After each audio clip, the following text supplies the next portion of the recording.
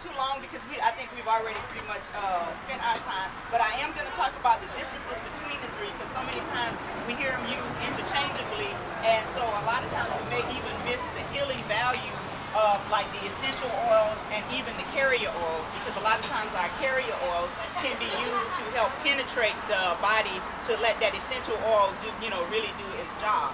So when we talk about essential oils, we're usually talking about plant oils, and sometimes we're talking about the roots and the stems and the barks of oils, and they distill those oils so that you can get the concentrated value of the oil.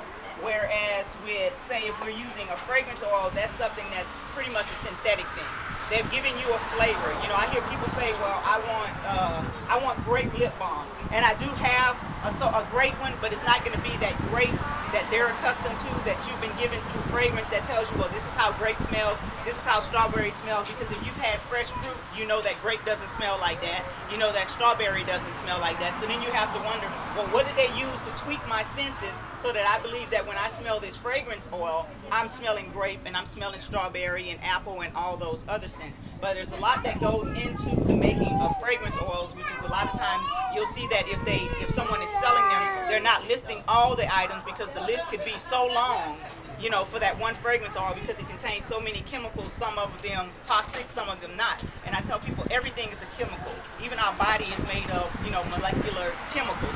So when you're talking about chemicals, then you can talk about the difference between harmful chemicals and chemicals that are not. And even some so-called more natural chemicals can be harmful to somebody else.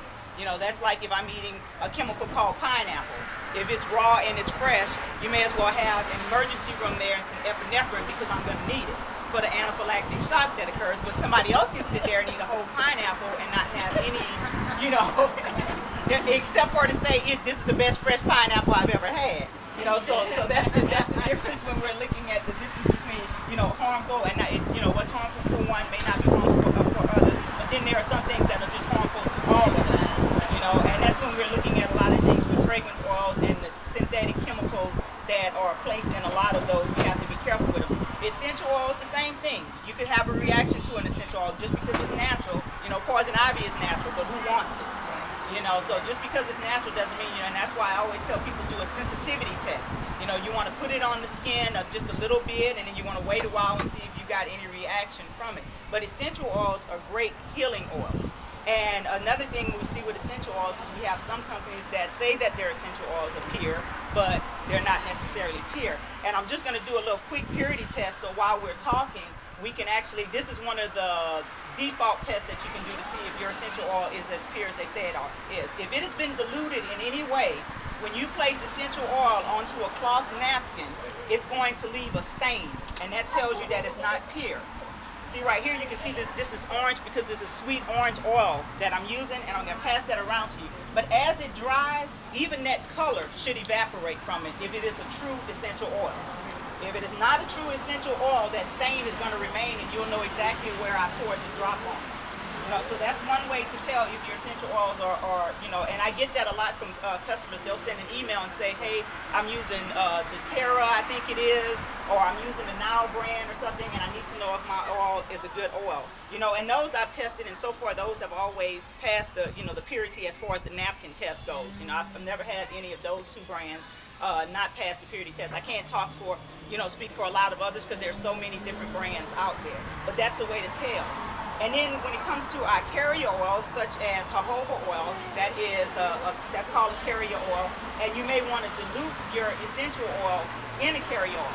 Now you'll hear two things said. You'll hear people say, never put essential oils on meat. And then you'll hear others say, well, you can put it on meat if you know what you're doing. I come from a family of healers. My grandmother, my great-grandmother, my grandfather, all of those people would come and get little paper bags.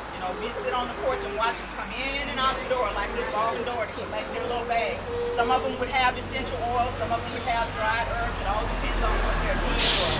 And the thing that growing up, there were times when my grandmother would say, no, we need to put this right here because we need it to go directly to the bloodstream without any interference from anything. And then there were other times when she would give them a mixture and there would be an essential carrier oil. And one of her favorite carrier oils